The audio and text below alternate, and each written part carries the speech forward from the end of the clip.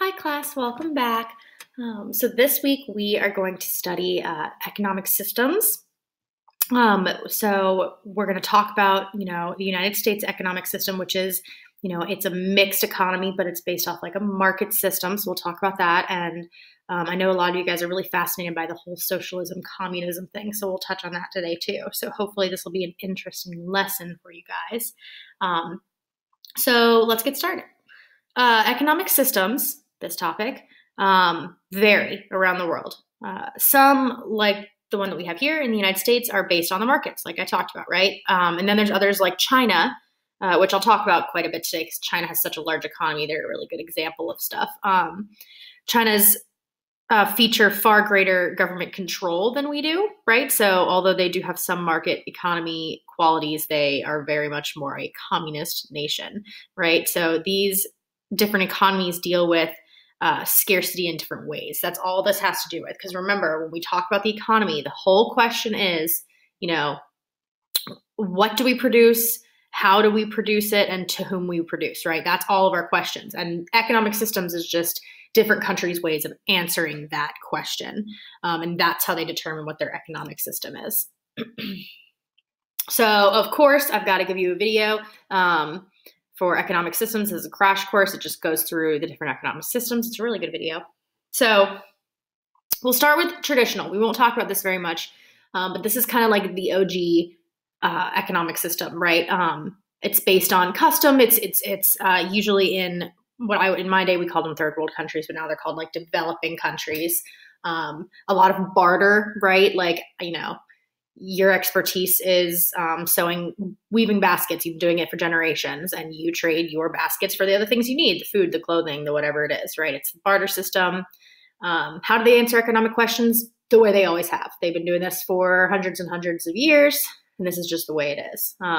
So this is definitely more a popular option in a lot of the more rural, developing nations around the world. They would have people who have a traditional economy are going to have a small GDP. They're going to have a small a GDP is like an indicator of how wealthy your nation is, right? You're not going to have a lot of wealth if you use this type of economic system. So this is, of course, not what we use, of course. So let's actually start with command economy, which is also not what we use. So the command economy is the opposite of a market economy, and we'll talk about a market economy in a minute. But a pure command economic system, the individual, us, like the regular citizen, has very little, if none at all, influence on how the economy functions, which is why it's the opposite of a market system. So major economic decisions are made by the central government. The government tells producers what to do. It commands it, right? It commands them what to do, which is why it's called a command economy. Look what they did there. It's also called a controlled economy. So that's part of what that means. So how do we answer economic questions? We don't. The government does. That's how the economic questions in a command economy are actually answered. So a lot of you guys ask, like, okay, so people equate socialism and communism. So like, what is the big difference? So socialism started in like the early 1800s or so. And it came off of the idea that people believed that workers were being oppressed in the capitalist society, right? So they socialists advocated that the workers weren't getting near enough of the profit or of the benefit of producing something than like, say, like the owners, right? The big dogs. So the socialism idea is that the top part of the population in terms of wealth are making way more than the rest of the people. That's kind of where it comes from. So in the early 1800s, socialism was advocated, and the belief was that the means of production should be owned and controlled by society, either directly or through governments. So socialists felt that the system would distribute wealth more equally among systems if capitalism was eliminated, if we didn't have this free market option. Communism was developed by this guy, Karl Marx, who you probably have heard of by now. German, very German. That's why his name Karl starts with a K and Marx ends with an X. Very German name. He was a socialist, and he he predicted a violent revolution, basically, right? So like he believed that the population in industrialized nations is divided into like capitalists who are actually making all this money, and then everyone else, which is like the majority of the people. So like Marx interpreted human history as a class struggle between the working people, so like what you would see as the middle class workers, and the big dogs, right? So eventually he thought the workers would revolt because they first of all outnumbered what he called the bourgeoisie, the fancy people. The workers outnumbered them, and he pretty much decided they wouldn't be able to put up with being exploited this way. So he believed that like socialism, because remember he was a socialist, would develop into communism. So like under communism, one class would evolve, all property would be held in common, everyone would be equal, et cetera, et cetera. So like that was his ideal thing because he just was looking for like equality. So this is important because so let's go back one slide. So we're back to the command economy slide real quick. In a command economy, most productive resources, especially land and capital, are owned by the government, not by private individuals. So the government makes the three basic allocation decisions, the what to sell, the how to sell, to whom to sell, because they are the ones who literally own all of the methods of production. They are the ones who regulate it. They're the ones who manage the raw materials. They're the ones who decide what's going to be made and how much of it and what type of it and who's going to make it. All of that is decided by the government. It also means that they can fix wages. There's no competition. It's not like there's 5 different companies making the same thing and you can go see, oh, well, these ones pay more. They have better benefits or whatever it is, right? No, you have a set amount that you're making. Everyone's the same. So like what ends up happening is like, unsurprisingly, a lot of governments and command economies, their planning agencies, those people who are in power, the government has a lot of power, of course, right? You give people the option to have a lot of power, they're going to take it. And these organizations make the important decisions for how different parts of the economy, like agriculture, steel production, everything, consumer product manufacturing, literally everything, they decide how it works. And because of that inefficiency of not having competition, which is actually a really, really good thing. We like competition. It makes it so that we have better products. We have more efficient ways of making products, whatever it may be, cheaper ways of making products. Because they don't have that competition part of the economy, their growth is generally slower. So command economies tend to grow more slowly than market economies do. So like if we look at like the drastic examples of a command economy like North Korea or what Cuba used to be, if you look at their GDP, it's bad. They don't have a great economy. And you can also blame the fact that their people don't trade with them, which is why their economy is bad. But they wouldn't have a good economy anyways because they have this command economy. So that's kind of why communism, first of all, doesn't really happen in its entirety. There's no country that's 100% communist except maybe North Korea is the closest you can get. And even that is not 100% communist. The big difference is like, communism is socialism under a communist dictatorship. So like if you're in China, you're an elected official, you are part of the Communist Party. You have to be, which is bizarre, right? Like it would be like saying in the United States, you have to be a member of the Republican Party to be elected. Like that doesn't make any sense. What's the point of even voting? But that's what communism pretty much is. And that's the big difference. So socialism is just this idea that the workers should have more say in the means of production. It's more about like big dogs, like the super duper rich. Communism is more like giving government every bit of control so that everything's completely equal, but then, it kind of devolves from there, honestly. So this video does a good job of explaining communism versus socialism. So if you want to hear someone else who's not me explain that, that's a good call. So now let's do some market. So market is our economy, basically, right? In a market economy, private citizens, so not the government, own the factors of production. So those factors of production, right, are natural resources, capital, labor, entrepreneurship. So all of those things are owned or assigned by us, the private citizens of the country. So how are questions answered? How are those economic questions? How is the who, what, where, why? How are all those questions answered? It's answered by us, the consumers. We answer what by buying things, and if we like it and we need more, or we are willing to pay more, then we will have more produced. we also, if we don't buy something, then that product is probably not going to be produced. In a command economy, right, it doesn't matter who buys what, because it's not, all the products aren't owned by individual people. The government's charge of everything. So they don't have that, like, that system where they know what people want just based off what they buy, which is why we're able to grow so much faster, because we have so much more information on what our people need and want and are willing to like put money toward. I like market economies, make a lot more sense to me. So let's go through a couple of characteristics of a market economy. This list here is more in depth than I'm even going to go into, but this is just a lot of the different terms that you're likely to hear when it comes to a market, a free market or free enterprise system, same kind of thing. So the first is individual freedom. Let's start with individual. So like little to no government intervention, right? So a market economy offers a high degree of individual freedom because businesses, which are owned by the people, right? We decide what, how, and for whom to produce. So driving those decisions is the business owner's desire to earn a profit, right? They need to make money. They're not going to make something people don't want. They're not going to make a product that's bad or poorly made because they know people aren't going to want that. At the same time, the consumers, us, we decide what to buy. So in a market economy, supply and demand interact to set the prices, and the producers and the consumers make those decisions after that. So decisions in a market economy are made by all the people in the economy, not just by a few, right? All of us, by deciding what we need, what we want, and what we're buying, that is us indicating what we actually want.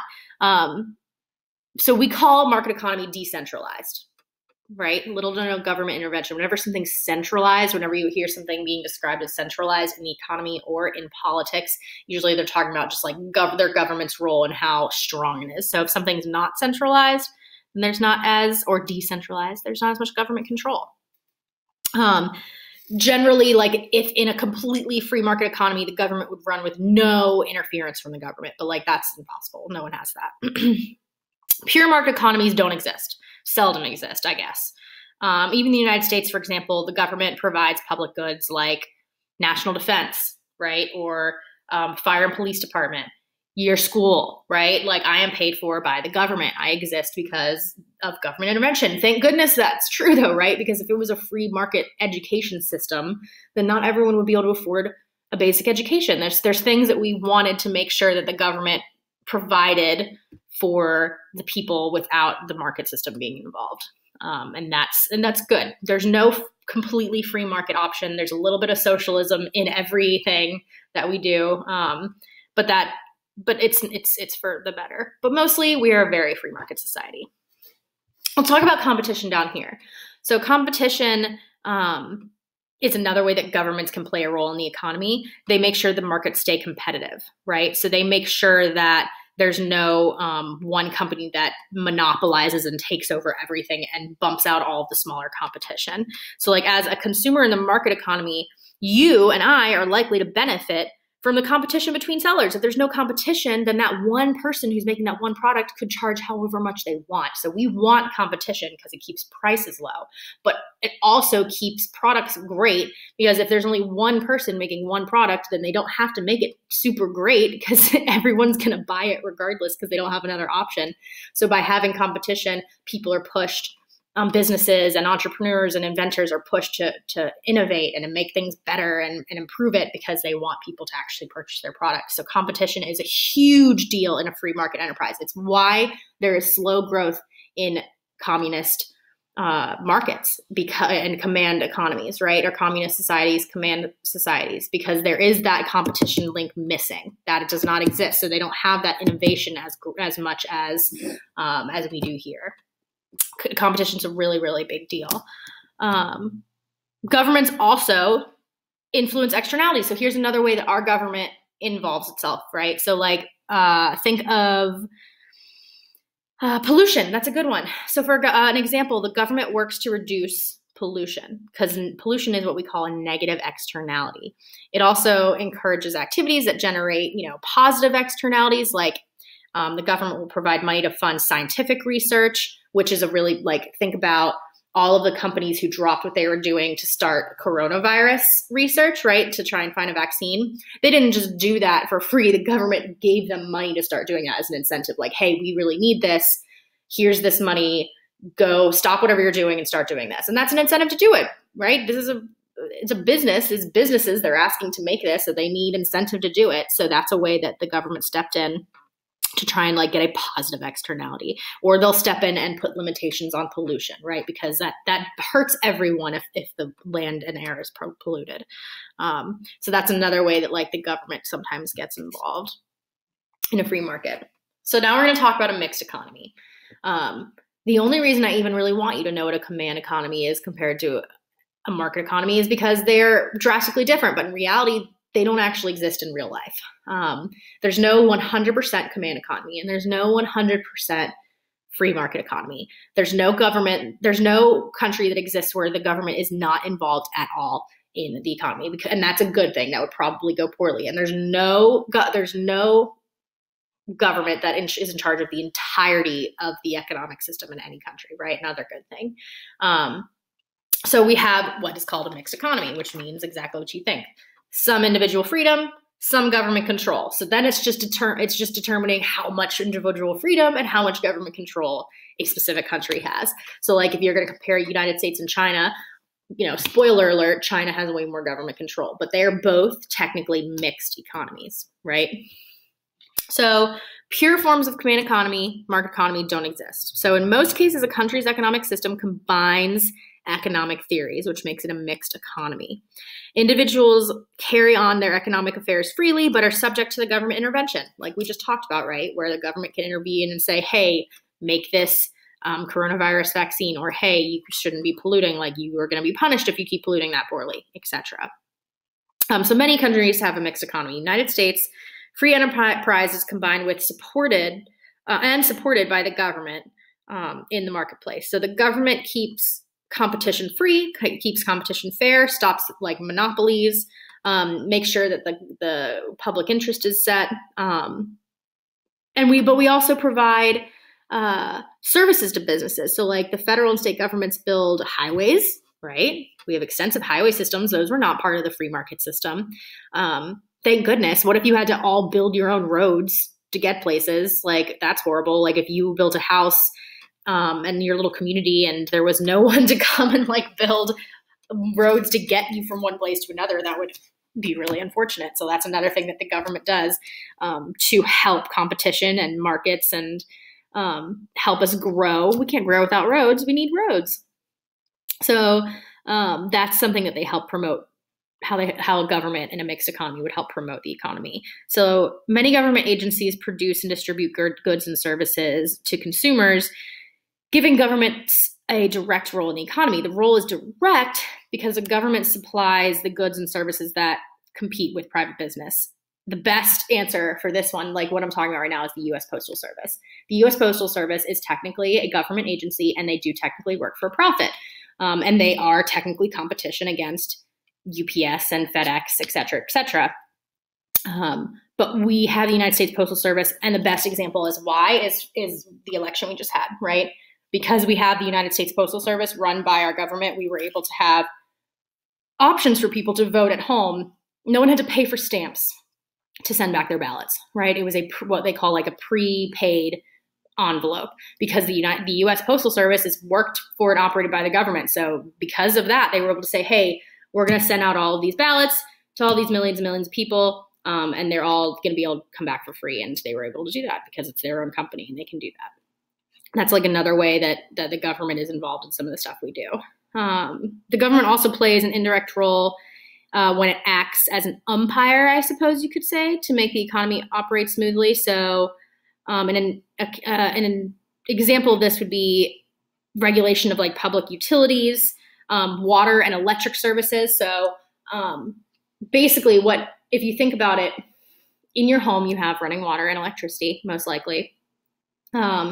And what if the company who is providing those things for you decided to just make everything 3 times more expensive, right? It's not like electricity and water are a luxury item, right? Those are necessary for like life, especially in the winter. You need heat, you need water, you need all of it. So those are things that the government makes sure that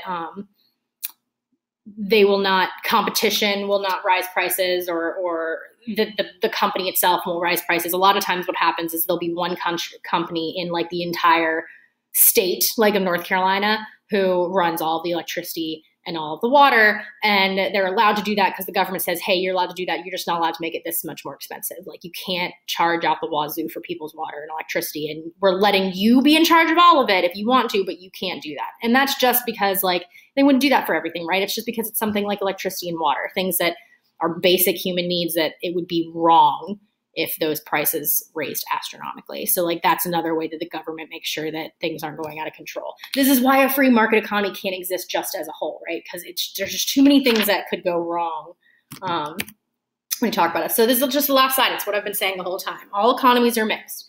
What determines whether an economy is considered market or command depends on the level of government involvement.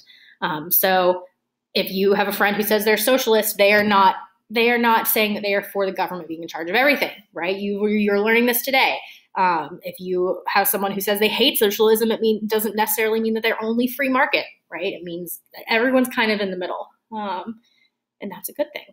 It's called compromise, people. I know you don't see it anymore in politics, but it exists. I promise. All right, well, those are pretty short notes all in all. And that's it. So if you guys have any questions, let me know. Okay.